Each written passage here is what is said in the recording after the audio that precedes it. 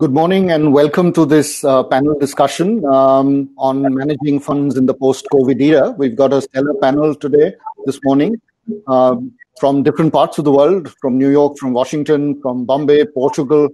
We're expecting one of our panelists to also join, Neeraj Bharadwaj, shortly from Bombay again.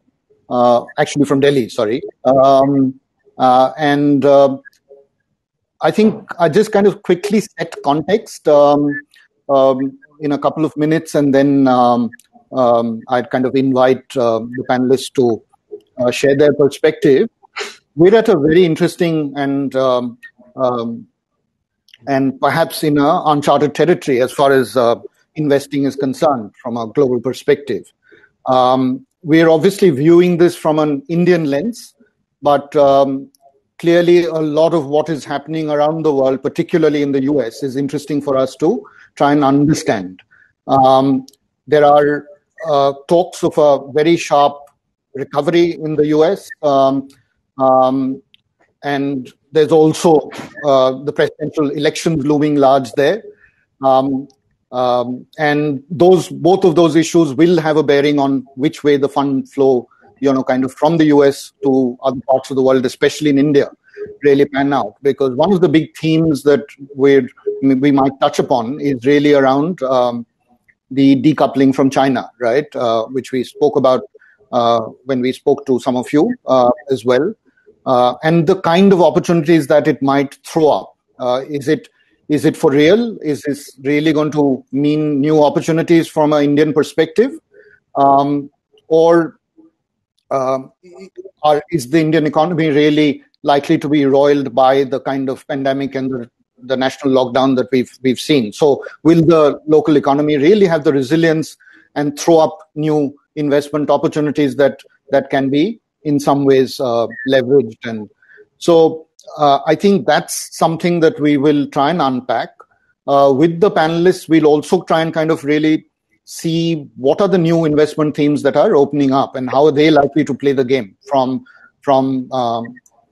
both venture capital firms that are represented on this panel, the private equity, distressed assets, sovereign wealth funds who are likely to invest from outside, and try and kind of get a sense how that's likely to pan out. We're also going to try and towards the end take a slightly longer term view, maybe a year, because that's the best one can do, because every opportunity throws up, every crisis of this kind throws up new opportunities to try and see what is the landscape that's likely to take shape in the next year or so, and what are the factors that might influence how investing really will play out, especially from an Indian lens, right? So that's the territory that we're hoping to cover. So I will start by asking each of the panelists to spend maybe a couple of minutes giving us a feel and an introduction to what's really going on with them, what they're seeing based on the conversations that they're having. And I'd like to start with Prakash, you from your perch in Washington. Tell us a little about what you're seeing from your prism. Thank you so much, Indrajit, and nice to meet all of you, albeit virtually. I guess from an alternative investment, let me zoom in first and then we'll zoom out. From an alternative investment industry perspective, that's the world in which I live, private equity and hedge funds. The trend that I think is shaping our markets and has for the last several years is really the trend with respect to sovereign wealth funds. And so as David Rubenstein, the Carlyle leader, has correctly said, in 2000, sovereign wealth funds probably represented $1 trillion in our industry, whereas U.S. state pensions, like the CalPERS of the world, represented $10 trillion. And now, fast forward 20 years, our assessment is that sovereign wealth funds, whether they be from the Middle East or from Asia or from Norway and Scandinavia, that this group of investors would likely represent $20 trillion in our business. And the U.S. state pensions, who were so dominant before, probably have downshifted due to the needs of their pensioners from some 10 trillion down to 5 trillion. So these are the marginal players in our capital markets. They're looking for returns, and they are looking for returns through external managers and directly. And obviously in a low interest rate world, such as the one we're now in and likely to be in for several years, the emerging markets like India could be a place, and we're already seeing it now, where folks are more rather than less interested as time goes on. And then the other set of comments I would make whenever you think it's appropriate, but I don't want to distract from the panel, relates to really what I call virus economics and our election here. So from my perspective, the virus economic story is 5 R's: deep recession, reassessment, recovery, which may be more rapid than people were expecting, reinfection risk, which is what we're now starting to grapple with in parts of the United States, and then ultimately, and perhaps most importantly, re-election. So those are the 5 R's that I think are likely to shape our markets and our country for the coming weeks. Thank you, Prakash. I'd like to also welcome Neeraj, who's joined us now.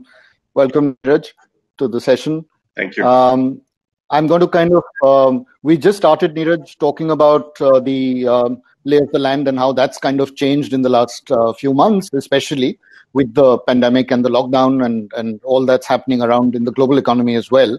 So I think Prakash has just shared his perspective in the role of the sovereign wealth funds, as well as the looming presidential elections and what impact that might have. We'll get into more depth, Prakash, but I'd like to first move to Peter.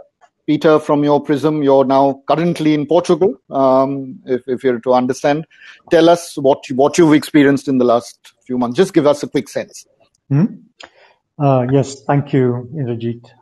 It's a pleasure being here. So from our perspective, I think one of the first things that we need to consider is what phenomena are global and what phenomena are India specific. Obviously, in the fund landscape, funds, whether it's private equity or hedge funds, are here to generate alpha. And what does alpha generation actually mean in the India context? We all know that alpha is a zero-sum game. So for some players to be getting it, they're extracting it from someone else.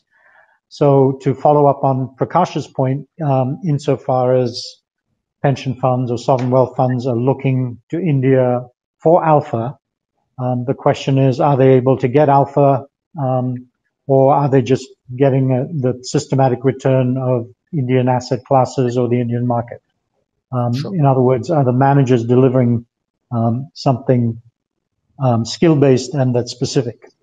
I think the situation relating to COVID poses a number of interesting questions.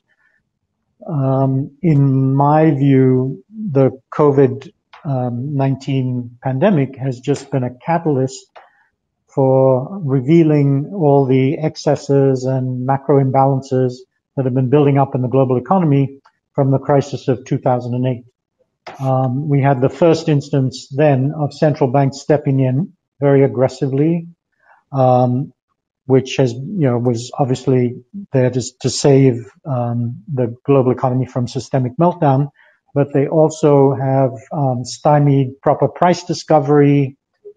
They've compressed risk premia. They've brought down interest rates to unprecedented levels. So there's this extraordinary search for yield that has made that has skewed risk taking, if you like, and we have a whole new vocabulary that's emerged out of the scenario, like Muhammad El-Arian's notion of a new normal, which everyone uses now with abandon. And I was once with him where he said if he had $1 for every time the term is used, he'd be a very rich man.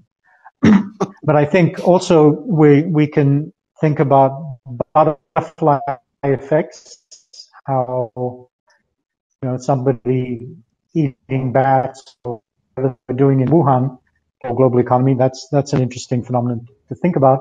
and the extent to which volatility, when it appears, happens in clusters. So, on one hand, we have the pandemic, but then we have, geopolitical gyrations. The border issue with China is, part of this general scenario. So I think one of the questions that might be interesting for all of us to consider is that within the broader ambit of investing, there's this notion called ergodic systems and non-ergodic systems. A non-ergodic system is one in which the phenomena associated with one aspect isn't the same as the average of the whole. So is India going to be ergodic? In other words, represent, how the whole global economy is going to turn out, or is it going to be non-ergodic and have certain things that are particular to the Indian case that are either positive or negative? Will it create opportunity sets, or will it actually be to India's detriment? So that's the key question in our mind.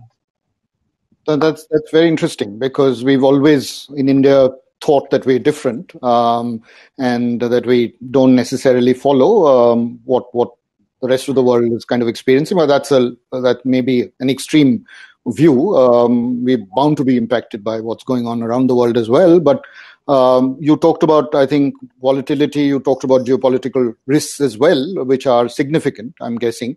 But I'll kind of move to Ravi. Ravi, you've kind of had a interesting, I'm sure, a perspective from both the US as well as in India, where you both, kind of operate as well. So what are you seeing from your prism, Ravi?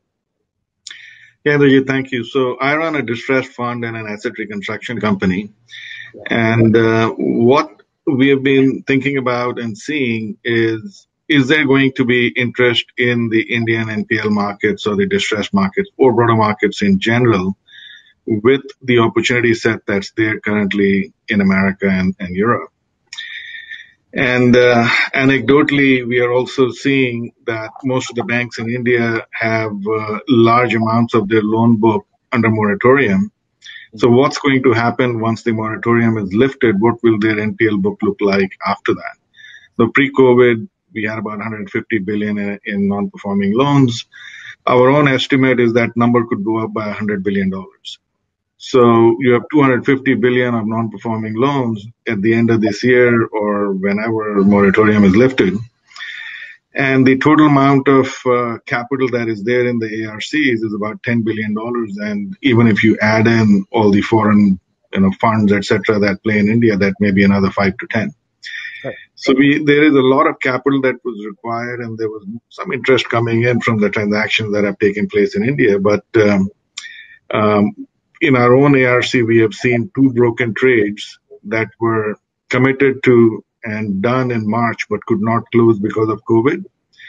And the other side, which is the ARC puts up 15% and the 85% comes from a global fund. We have seen 2 multi-billion-dollar funds renege on their part. So, which is quite interesting, although they have not said no, but they are saying they're not interested at the moment and they want to delay the closing. So if this continues, clearly the signal is that the hurt in the there will be fewer bids, and the pricing of the market clearing price will go lower. So that's what keeps me up at night about these things, and obviously safety of my team and everybody, and what's going on in Mumbai and Delhi and other metros is pretty tragic. So. Thank you, Ravi. We'll come back and try and see if you can understand from your prism what opportunities you see going forward in the distressed asset space, because that's, most people reckon, is going to be a fairly large opportunity in all likelihood. But we'll try and hear your perspective. I'll go to Neeraj Bharadwaj. Neeraj, welcome.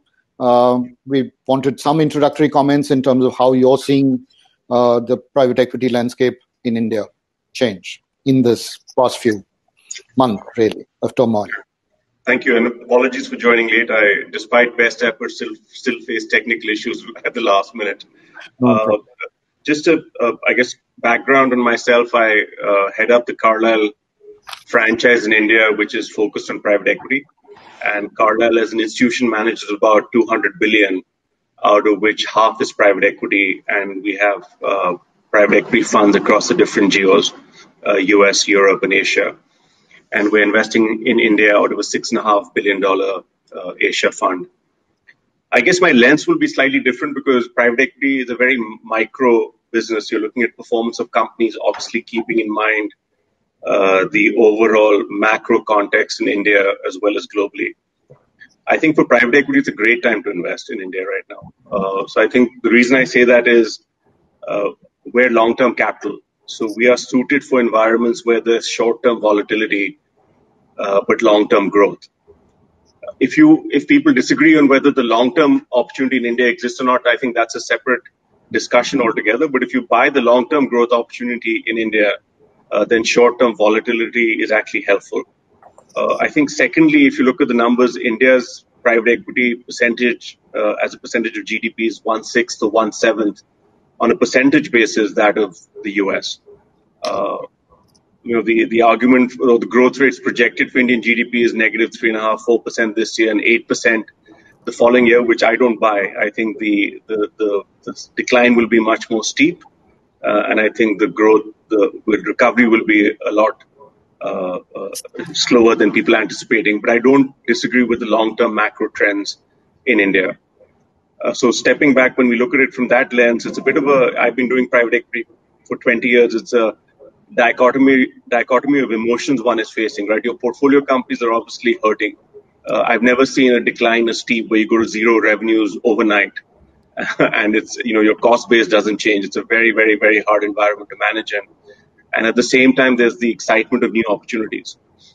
So you actually have to have a bit of a Jekyll and Hyde mindset in how you deal with this, right. And we've been aggressive. We've closed one deal post-COVID, and we're looking at a few more. But there's obviously the primary and number one initiative is making sure your portfolio companies are safe and the workers are healthy. And then secondly, focusing on liquidity situations in these portfolio companies. They're all good companies, but they could get, when you go to zero revenue, no one actually does that in scenario planning. And I've done more scenario analysis in the last 3 months than I've done in my prior 20 years, even including being a consultant. I think on the new investment side, we're finding, and we can talk more about it later, but finding investment opportunities which never existed before in India, right? So when you think about tier A companies in India, they've had access to capital from multiple sources which were unheard of, right? And now those companies are raising money either because they're facing stress or they feel they might feel stress in the future. And then secondly, you're finding many, many more control buyout opportunities, either from promoter companies which have got into stress or multinationals which are letting go of businesses just to create a buffer in their balance sheet. So I think it's a great time to invest. The reality is how much time can you spare from your portfolio companies to tackle the new investments coming your way. Interesting that you brought that up. I'm going to kind of move to Sasha as well, because I think he'd probably face the same dilemma, that how do you kind of support your existing portfolio of investors and also scan the environment for new ones. Sasha, what have you been through in the last few months? So first of all, good morning and good evening to everyone. I run K Capital, early stage venture capital business. So for us, what happened was post-March, maybe the middle of March is when we had our annual day. And we realized that things were changing dramatically. I was in touch with a couple of my Chinese friends. And we realized that for us, cash is king. So the complete focus for us for the last 2 months has been to get the companies to a runway of about 18 to 24 months. And we spent about 90% of our time doing that. About a couple of weeks back, we had an LP call where we said about 70 to 75% of our companies are now having, cash for 18 months. But we realized we now need to get it to 24 months. So we're doing that. We get it to about 80% in the next 2 weeks is where our goal is, to get to about 24 months of cash. And this means really small companies raising like $1 million and some companies raising $50 million. It really depends on the company. So I'd say we are cautiously optimistic after the 2 months of turmoil that we've gone through. Where we are is in the ecosystem. Not many VC funds are investing right now. And we actually feel this is a great time to invest. The challenge being in our business, there's no numbers, right? The companies are really early stage. And how do you meet the founders? How do you go and touch them, feel them, walk with them on the street and understand where they come from? So a lot of my VC friends running very large funds have come to the edge, but they haven't started investing. So as a firm, we decided that we couldn't miss this opportunity because this is, as Neeraj said, a great time to invest. On one side, we have all this pain, but on the other side, we have these opportunities where if you invest in these companies now in downturn, you can't get better entrepreneurs. And so we've actually given our first term sheet about 10 days back. We're still in final due diligence on that company. So we feel that we're confident enough to actually make an investment without meeting a founder. It's the first time I've done that. Time will tell whether it was a foolish decision or not. But we feel that we're now confident to go out and do a few more investments in the next couple of months without meeting founders. So that's my initial take on where we are. We've been over-communicating with our entrepreneurs and with our LPs because everyone's in a moment of strife. So we're talking about town halls with people, entrepreneurs with 2,000 people or 20 people and so on and so forth. But that is very, very important right now. We're over-communicating with the LPs as well, telling them about what's happening in the portfolio, good and bad, which is also very important. People need to know what's going on. And people don't mind getting disturbed right now. They want to know what's going on. We have another LP call next week. It's not even 3 weeks since the last LP call. So that's what we've been doing. We feel, like Neeraj said, India is a long-term play, 10, 12 years, and our funds are 12-year funds. So this is a great, as far as opportunities are concerned, I think every sector has opportunity. Right now, EdTech and health tech have opened up as the big opportunities in the short term. But in our view, we have opportunities across every sector that we invest in right now. So we're spending about maybe 30, 40% of our time on those two categories, but not overlooking the other categories that we should be investing in right now. I think yeah. You might have lost Indrajit along the way. So yeah, maybe, I don't know what. Peter, you want to take over? Yeah. Well, so, Sasha, when you say you invested in a company without meeting the founder, what was the lead time for due diligence? And what kind of company? It was actually longer than we normally do. It was more than a month and a half. So we spent a lot of time on it. We asked many more questions than we normally would have asked. And we finally took the call that we can do it. And the funny thing is, it's the first time we're doing an entrepreneur who's still in college. We normally do entrepreneurs who finished at Howard or the IITs, the IIMs, or a lot of them are also in their 40s and 50s nowadays. But this is the first time we're doing a 20-year-old kid, not met the entrepreneur. So you can imagine how radical the investment is. And it's our first investment from our new fund to make it even more exciting. So we'll see. So is this because of the lack of opportunities that you feel compelled to move? There's plenty of opportunities. We just found the entrepreneur to be high quality and felt that this is a company that we want to partner with for the next 10 years. So we were happy to do it. I think the whole challenge was getting over that we're not meeting the founder without physically meeting him or her, and we've taken the plunge. Right. Sorry, I apologize. The network at my end was a little unstable. So, Sasha, I'm done with my answer. Maybe you can proceed with that. Okay. Yeah. So I think we've covered ground, and I'd kind of quickly move on to the next part of our discussion, which is to really understand what you're doing currently. What are your options? What are the new emerging investment themes that are coming through? And what is it that you reckon, because in this kind of period of uncertainty and ambiguity, there are still new opportunities that will spring up, right? So what are the leadership calls that each of you are kind of taking? And I'll start with you, Sasha, and then we can kind of go to the others as well. Yeah, I was actually just telling the panel that we're looking at EdTech and health tech currently as opportunities. And beyond that, we're looking at other categories as well. In fact, the first investment we made is actually not in health tech or ed tech. Right? It's a B2B commerce company. And we're seeing B2B in India as a huge opportunity going forward. In fact, some of our best companies now are coming from the B2B category in India, which for the longest time was cross-border. So you fund a company like a SaaS business in India, and then the entrepreneur moved to San Francisco, and you like an analytics company or a SaaS company, cloud company. But now you're for the first time seeing large opportunities, venture scale return businesses come out in India which are B2B. And that company is actually a B2B business that we funded as of last week. Right.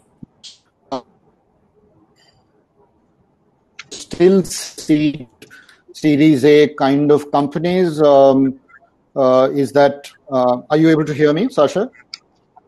I couldn't hear clearly. I'm sorry. Okay, sorry. No, I was talking about the beginning of the funnel, as it were, Series A and seed particularly. How is that at a slightly micro level panning out in opportunities for post-COVID? Is there any reshuffling of the decks, as it were? What are you kind of picking up? Not really. I've been talking to lots of my friends who are in the seed and early venture category. A lot of them actually are investing. On the other hand, some people are saying, look, we need to meet the founders. So it's a bit of a dichotomy. So you'll see some VCs saying, okay, we've taken the plunge, and the rest are just waiting. But it's a matter of time because there's about $5 or $6 billion of dry powder available in the venture industry. So at some point, they're going to start writing the checks. It's a matter of time, in my opinion. Right. Neeraj, I'd come to you because, we were talking about, the Series A seed folks who will in some ways be, the kind of portfolio companies that you might at some stage look at. What are you seeing specifically at a slightly wider level as far as Series B, C, D is concerned? I mean, is there enough opportunities kind of springing up? And if so, where should one be looking? I've been investing in India actively since 2007, and for us, the deal flow has never been as good as it is today. And our minimum check size is 100 to 150 million. So we struggle a lot more with sort of smaller checks than we do with larger checks. I think the ability, and I think it's true for other private equity funds as well. Some people are very handicapped by the portfolio issues they're facing. Right. In our particular case, and going back to what Sasha said earlier, we are lucky in the sense a lot of our portfolio is healthcare and very high quality financial services companies. We also have a large China presence, so not that we saw COVID coming in India in such a big way, we did prepare for COVID in making sure the liquidity situation was quite solid in our companies with a 24-month outlook, right? So we were able to move away from portfolio while it still remains our number one priority. We were able to focus on new investments quite quickly. When I think about new investments, I think our overarching thought is that growth will be slower. And so we're not, as maybe previously or prior times in India, you felt a keenness to do deals even at high valuations. Right now, you can wait for the deal structure to align to close to what you want, right? So I think when I look at sectors, I break it out into three categories. There are sectors such as pharma and telecom, which are more defensive in nature, where, there is a slight COVID impact in terms of workforce not being there for a short time, but even the near-term growth is significant, right? So I put that in this category of defensive sectors. There's sectors such as IT services and financials, where in IT you really need to understand your end customer health, right? So if you're servicing travel and airlines, you could be, God's gift to IT in terms of the company you are, but you will suffer, right? And as the point was made earlier in financial services, it's very hard to get a true sense of NPAs given the moratorium in place. So your diligence has to be quite deep, and no one is going to take a bet on a risk profile which is slightly skewed. I think people will wait for really a tier A company with great distribution and a balance sheet. And then there's sectors such as retail and consumer, which without a deal structure which protects your hotels, for example, right, which protects you from 2 years being a wash and you still end up making money, it's hard to do those kind of deals, right? So that's the way we've landscaped it. While believing that there's great opportunity to invest. And this, I think, will be the year where we invest the most amount of capital in India, most likely. So we're being aggressive, but we're being cognizant also of deal structures and sectors, where it makes sense for us to invest. And I think, secondly, we've reached out to tier A companies, high quality management teams, right? Deals, as I said earlier, which were not accessible to us earlier, which we would like to which we would do right now, even at valuations which are slightly higher, because the history of private equity investing in India has been that people who come in tier A companies, even at high valuations, have always made money. So people talk about HDFC, people came in at 4 times book, but they still made money, right? So you have to follow that. And likewise, the turnaround story in India of people really coming in, buying companies at bottom of the barrel valuations and turning them around is still pretty limited. Interesting, Neeraj. I'll come to Ravi. You help us try and kind of unpack the distressed asset opportunity in India a little more, Ravi. Yeah. So when you invest in turnarounds, you need the help of the economy. The economy needs to be turning around, and there needs to be growth. So unless we see that, we cannot really put our dollars behind turnaround companies or manufacturing. So in the meantime, what do you do?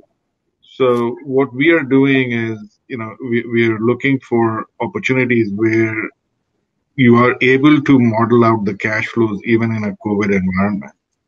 So these may include things like a toll road where there are annuities coming rather than traffic tolls. These may include, Neeraj mentioned, there are some good companies also raising money.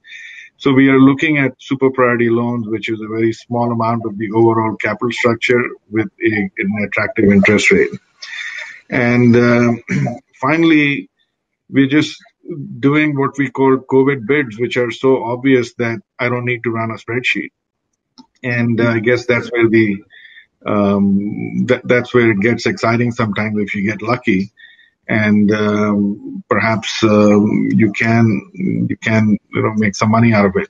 But in general, our posture is very defensive, and as I say internally, we are looking for shields rather than swords in our portfolio. Interesting. Peter, I'd come to you, going from what Ravi was talking about, looking for shields. I recall in the initial comments you talked about the whole geopolitical risks as well, and especially the China factor and the whole decoupling that everyone's been talking about. How do you kind of view that from your lens? Are those opportunities for real? And will India really be able to make something out of it?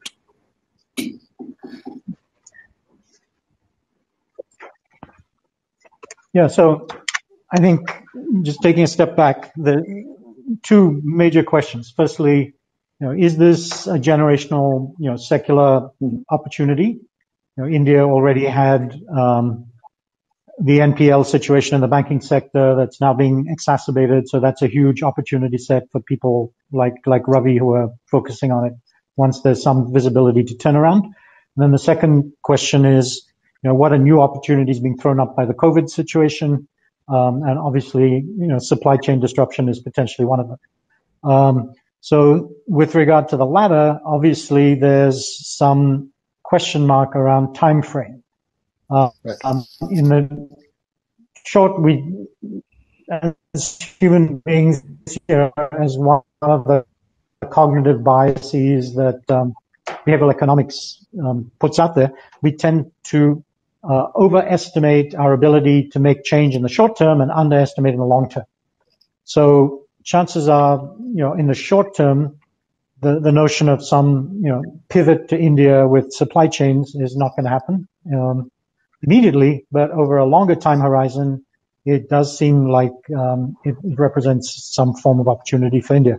I also sit on the board of an FMCG company, and it's been interesting that counterintuitively, D2C absolutely exploded during the COVID situation, which has uncovered an opportunity nobody thought would even be material. And it's got real legs because the ability to disintermediate aspects of the supply chain and improve, the efficiency of logistics is pretty significant for a company. So it's these kinds of things that are interesting to think about. What phenomena is COVID going to accelerate in terms of development? What kinds of leapfrog effects are we going to see? I think Sasha was alluding to that earlier, and also Neeraj in some measure. And of course, Ravi is very well placed, being in the distressed space, which probably is one of the most bullish areas in India right now. Absolutely. Prakash, I'll kind of build on, the conversation that we started around the role of sovereign wealth funds. Because you have a good perspective sitting out of Washington in terms of fund flows into India and funds that are trying to access the global pool, really. Where does India really stack up in the whole committee of emerging markets from a sovereign wealth fund perspective? And, maybe other investment classes as well. What's your take? So obviously, I'm very lucky to be connected to India for my whole life, and then for the last 25 years in my work. I'm reminded. I'll start on a down note, but I'm reminded of what Henry Kissinger said about India. They asked him when he was Secretary of State and National Security Advisor 40 years ago or whatever it was, what do you think of India, Mr. Kissinger, Dr. Kissinger? And he said, look, India, I'm not sure India is the most important country in the world, but I'm sure that India is the most self-important country. So this is some baggage that, unfortunately, I think we as Indians carry. India has understandable about where its place should be as far as worldwide investment and worldwide capital markets. And those notions, given that India is a complicated country, given that India still has the challenges of land reform and labor reform, notwithstanding all of the strides that have been made, there's still a ways to go in terms of capital finding India in the way that we all hope it will. At the same time, as many of the folks here on the call can attest, since 2005 in particular, I'm shocked at how many India funds we've helped raise, how much money has found India, how many exits have been realized in the context of India, how much is actually now going on. So the news, even in the middle of this crisis, from my perspective, is pretty good. And I think the more bullish news for India overall is that there's probably 2 or 3 issues on which there's bipartisan agreement here in the U.S. We don't have anybody watching our news can tell you there's not a lot of bipartisan agreement here right now. But when it comes to China and when it comes to big tech, there is bipartisan agreement right now that there is risk to America because of China and because of the consolidation of power in big tech. And the natural beneficiary, particularly of the first issue, is India. So the amount of bipartisan support here in Washington for strategic and economic connections on an accelerated basis with India is phenomenal. Obviously, look, India, like the rest of us, has this virus to grapple with right now, and to see that what is happening in Mumbai in particular, but other parts of India too, but Mumbai in particular, stuns all of us, and we know that there is still a long way to go. But all in all, I think the election which is coming is going to spell it's going to mean a lot in terms of how our economy is operated from a regulation and redistribution perspective. And if you get a Biden administration and Democrats in the Senate and the House, you could see potentially a real slowdown in terms of the last 10, 12 years of investment in America. And then places like India could, on a relative basis, be even more attractive. But I'll leave it to the investors in the crowd, Indrajit, to comment on that more. That's an interesting way of looking at it, where you're talking about both regulation as well as redistribution, in some ways having its impact on the growth of the American economy, and investment funds really chasing a higher rate of return, right, in new markets like India or other parts of the world. Sasha, I just wanted to come to you, and we kind of move into the last segment, which is to try and kind of take a slightly, long-term view is probably a bit of a misnomer, but at least 1 year down the line, if we were to look into the crystal ball, what are we likely to see? What's the best case scenario for you? What's the worst case? And what are the factors that we ought to be looking at when we kind of unpack what might happen? Where you're picking your neck up. The best case would be that most of our companies just survive the next 12 to 18 months, right? Just survive right now. Of course, some of them are thriving because they're in opportunities where For example, we have a company called 1MG. It's an online pharmacy business. Come home and you don't need to get out of the house. So it's scaling really fast, as an example. And we have a company called Wiser. It's a mental health chatbot. Unfortunately, loneliness, mental health is a big issue right now. So those companies are going to thrive, even in these markets. But the rest of them just have to survive and get up to speed. We have a marker of February numbers. And the closer you get to the February numbers, at some point, we show that they're back in health, along with cash. But post that, there's a huge opportunity. If you look at e-commerce as a category, the data shows that when GDP touches 4,000 is when e-commerce explodes. And India, as you know, is only 2,000. So there's a huge opportunity for categories like e-commerce. We haven't even touched the tip of the iceberg. My father's in the consumer electronics business, makes televisions, washing machines in India. And GDP has to touch about 3,000 for that to explode. And that's a 30-year-old company. So, penetration levels, let's take air conditioners. There was an AT Kearney report that showed that by now we'll be selling 18 million air conditioners in India. Should have been, as per the data. But we only sell 5 million. So you can imagine the opportunity just for an old industry like ACs to actually scale. So I feel there's huge opportunity. We just have to survive, focus on getting to profitability, and then the rest is, in your own hands. Interesting. I mean, the India story has always been about under-penetration and therefore large headroom for growth. Neeraj, I'd like to kind of come to you in terms of what your best case, worst case scenario looks like, and what are the factors that you think you'd kind of keep your eyes peeled on? Sure. So I think from an aggregate private equity perspective, I think this year being the year ending March 21, I think volumes for new investments will drop significantly by about 50, maybe 50% of the prior year. But I see the following year actually significantly increases, maybe doubling or tripling. So in effect, over a 2-year period of 50% up.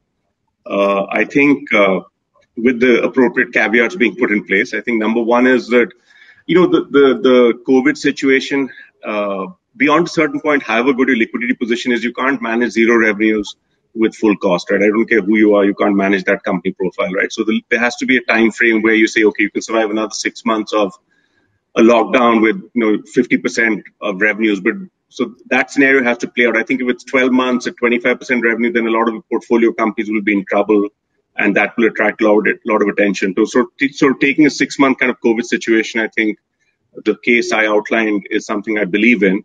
I think secondly, the point which was made earlier, the supply chains will move around, but there's very high employment in all countries, right? So you also don't want trade to come to a halt. And what I mean by that is, if you take pharma as an example, right, there were quality issues in China, people moved their supply chains to India, but a lot of it is moving back to the US directly, right? And partly because of where the administration is. If that continues, that will be a significant negative hit on countries such as India, which are dependent on, IT and pharma, which are global businesses. Neeraj, and thirdly, Neeraj, I'm just going to, kind of step in because we've got a minute and a half left. So I just quickly I'm sorry to butt in.